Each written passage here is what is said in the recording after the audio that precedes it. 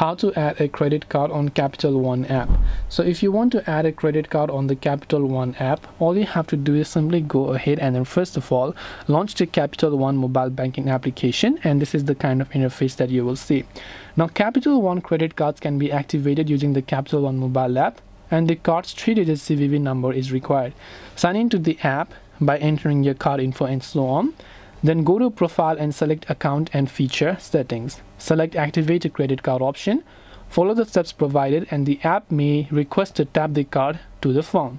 If the new card replaces an existing Capital One card, users will need to consolidate their accounts by following the prompts. Users can also use Eno, the Capital One assistant, to activate the card by saying Activate or Act. Eno will then display the card accounts and the user can choose the card to activate. This way you'll be able to add a credit card on the Capital One app.